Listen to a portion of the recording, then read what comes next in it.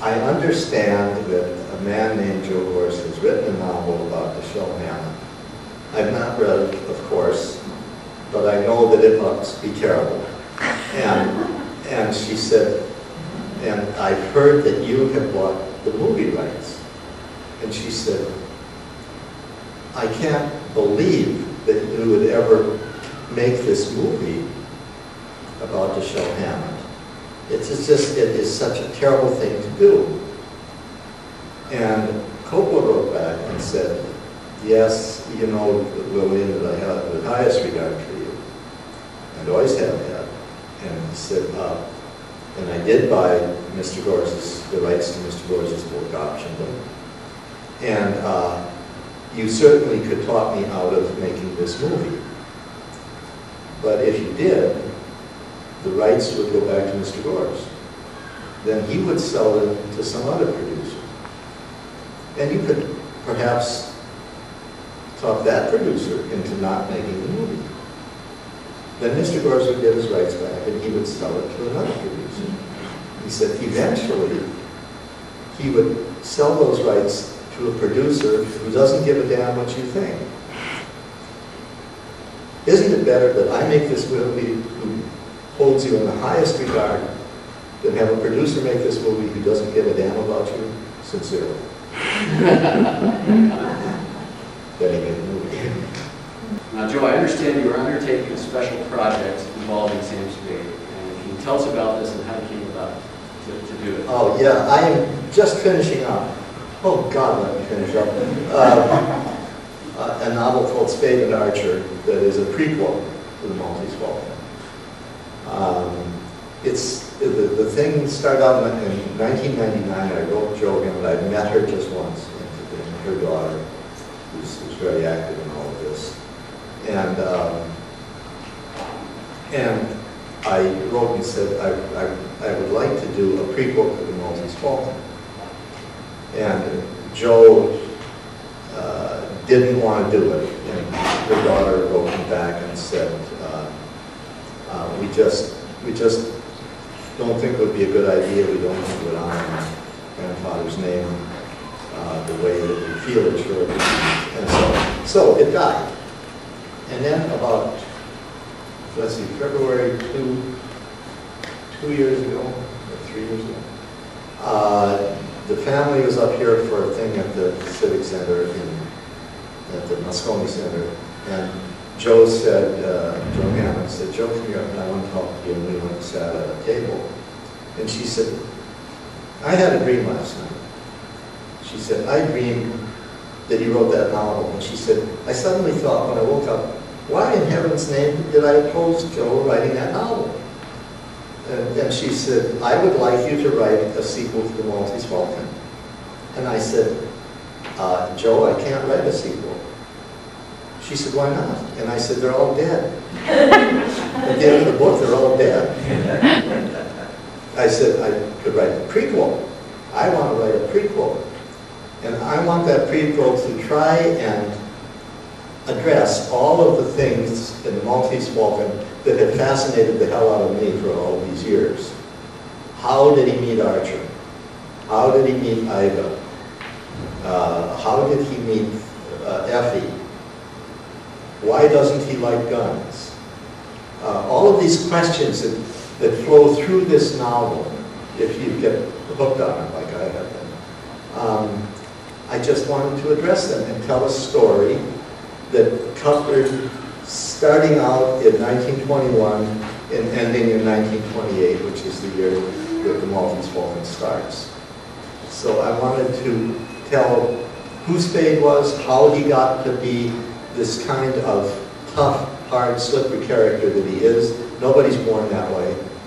What are the things that happened to him over the course of a number of years that gradually darkened his view of life, turned him into this hard nut that nobody can crack.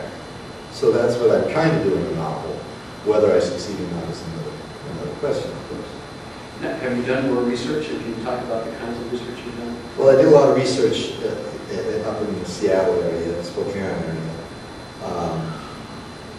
Because in some talking away, Spade said that the woman who inspired Iva worked in a bookstore in Spokane. So I put that in there. And I have it that Spade and Iva were an item in 1917, and then Spade went to war. And while he was gone, they swore undying love. While he was gone, she married Miles Archer. So, you know, this brings everybody in all at once, and like that. Things like that, a lot of research there, a lot more research in San Francisco, tremendous amount. Research into the Chinese immigrant situation, paper daughters and paper sons, which is a fascinating history chapter in San Francisco history of the people who could not. There was the Chinese Exclusion Act of 1879 that excluded all Chinese except clergymen, scholars, so a few other items. So, but people who were who were Chinese American citizens, but who had a wife in China, would go back there, and then they would come back and say, I've got 6 children. And they might have 3 children, or no children, or 6 children. But those children would, of course, be American citizens because their father was an American citizen. So then they would sell the names of these supposed children to people who wanted to come and get into America and become citizens, Chinese. And so they had a whole setup out on Angel Island to screen all of the immigrants who came from everywhere. But the Chinese were especially harshly treated. And they had a whole set of trick questions and all sorts of stuff that went on. So things like this, yeah, I researched that. I researched the Greek community in San Francisco because I touch on that. And, the Chester Berdina, which was Berdina is actually, in Greek is spelled with a V, but it's said with a V, so it's Regina. And this was a chest made for Alexander the Great's sister over in the Balkans. And so, I mean, that comes in. It's not a central project. It's this kind of research. Yeah. So can you tell us the title again, who the publisher is? Spade and Archer. Knopf will be the publisher, which was Hammett's publisher. The family wanted Knopf to do it. And they, of course, gave me the permission to write the novel. I couldn't write it without their permission. They own all the rights to the character. And so, I'm hoping to finish the thing this month. So anyway, void praise will never be.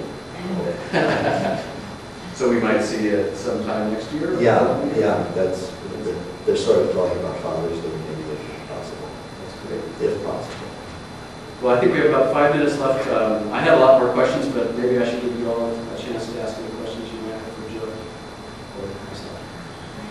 First, I want to say, I kind of love the book, but after this discussion, I love it so much more. So thank you. Yeah, it's a very deep, interesting, intricate book, and the characters are so interesting. Yeah, I want to read it again. Yeah. And I was reading it, thinking, why is it really like this book? They have much.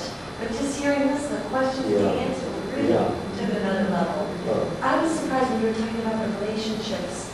Why Abby, the secretary, was so confident in the honesty and goodness of Bridget when she had. I know, yes. She was. Could I just repeat the question for the tape here? So the question was, why is Effie so sure that Bridget O'Shaughnessy is a good egg when she talks about her today? Well, Bridget is young, and she is impressionable. And this woman just got to her. She got to Spade. She was a woman who got to people. Enlisted their desire to help her. She came across as